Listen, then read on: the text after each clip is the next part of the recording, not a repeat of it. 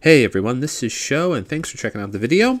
So after a fantastic October with so many good strategy releases, we now have to set our sights on November, and perhaps not in the typical idea of strategy games. There isn't really too much coming out, but there are a lot of great games coming out in November that I personally feel definitely deserve the strategy tag.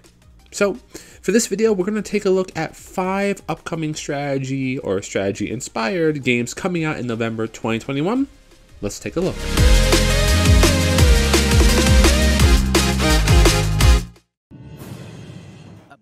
So coming in at number 5, we have probably what was my most hyped reveal from the previous Nintendo Direct, and that is KOTOR getting a Switch release coming out November 11th. Oh man, this is a game from my childhood, and I am so excited to have the chance to play it once more on the go on the Switch. For those of you who aren't familiar with Knights of the Old Republic, or KOTOR as it's informally known, basically it is, I guess you could say, a Dungeons & Dragons inspired RPG set in the Star Wars universe. You, of course, make an original character, can go on quests in a grand, elaborate Star Wars adventure with probably one of the biggest twists in all of gaming that gets revealed. I find this to be a great strategy pick because if you are aware of Dungeons & Dragons and how much effort goes into getting gameplay to work for it, you'll know that there's a lot of number crunching that you'll need to be doing.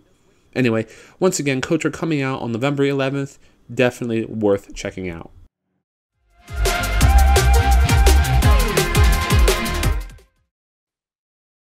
Now, my pick for number 4 is something that's probably a bit of a mixed bag for many people, but that would be Pokemon Brilliant Diamond and Shining Pearl. Now, these are the Gen 4 remakes that everyone has been begging for years now, finally making it to the Switch. Definitely changes in, I think, the overall aesthetic, but I'm not too bothered by that. I'm a bit on the fence with this myself, as I do enjoy Pokemon games. I'm quite an avid fan, and I play them often, but I'm not too sure if I can commit to going back to Gen 4 now, especially with how much kind of lack of compatibility it is with some of the newer entries. But this is a fantastically strategical game, I would say. Obviously, this is a crazy game involving numbers, information, making the right decisions, strategy, planning, team creation. So definitely worth to take a look if you're into the Pokemon genre and into the Pokemon series. And yeah, it's getting released in November 19th.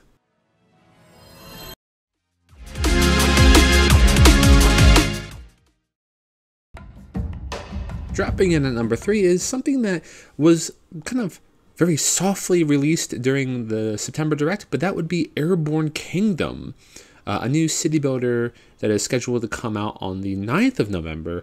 And yeah, this is quite interesting. I'm not 100% into city builders, but I can appreciate the aesthetic of when they are presented in a unique fashion, and that is exactly what I'm seeing here. Airborne Kingdom seems to be promising an excellent city builder aspect with a lot of, seems like, dynamic sort of situations you need to deal with. Apparently it was released in Steam earlier in 2020 with fairly positive reviews for the most part. So definitely might be worth checking it out. Then again, this is a PC to Switch port, so who knows how much will be kind of sacrificed, especially when we think about some previous city builders that have already come out. Anyway, if this sounds good to you, it does come out November 9th.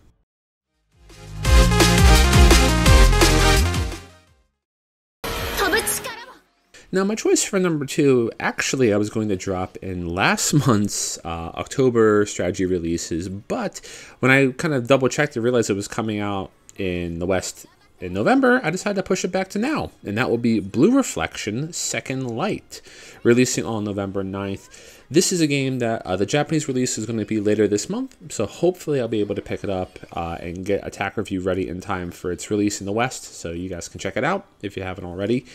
I have uploaded the demo for this as well that was released in the Japanese eShop a few weeks back. Definitely a good game, a nice Koei Tecmo RPG that takes place in sort of a magical girl universe. Sounds a bit cheesy, but don't let that fool you. It actually has a really, really deep story, and it has a nice combination of feel-good vibes, slice of life, with a rather maybe disturbing Madoka Magica sort of battle feel. Anyway, once again, coming to the West on the 9th of November, Blue Reflection Second Light, definitely a JRPG worth checking out.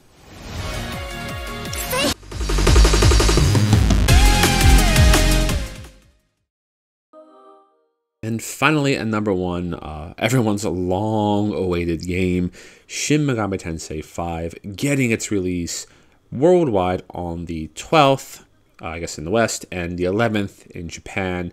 This game obviously has been on the works for years now. People have been asking for this. It was, what, 5 years ago was the first trailer we got? Like 2017, 2018. Finally coming out now.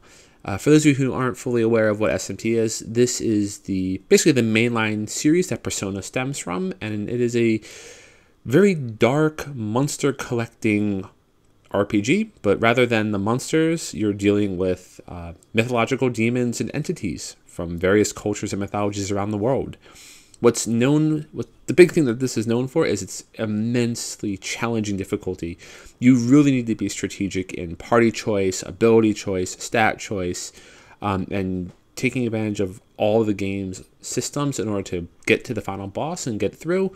That's what Shin Megami Tensei is all about. Anyway, once again, coming out on the 12th of November in the West, 11th in Japan.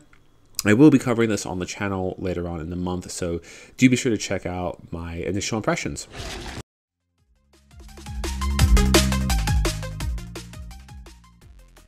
Alright, and there we have it. 5 strategy or strategy-inspired games coming out in November 2021. Mostly in the West this time, so kind of focused on that now, which is good. I'm personally looking forward to covering Blue Reflection Second Light as well as SMT 5. And I don't know if I'll slide a little bit of KOTOR in there, but I hope I can, because I always like going back to old classics. Anyway, if you made it this far, thanks for checking out the video. Much appreciated as always. If you haven't already, please be sure to like the video, leave some comments on any of the videos that you think are really, really good, and be sure to subscribe. Join the growing community that we have going here. Again, any love you send my way just adds to that passion and motivation. Alright, well this is Sho. Thanks for checking out the channel in this video, and remember, if things get going tough, just be sure to switch strats. Cheers!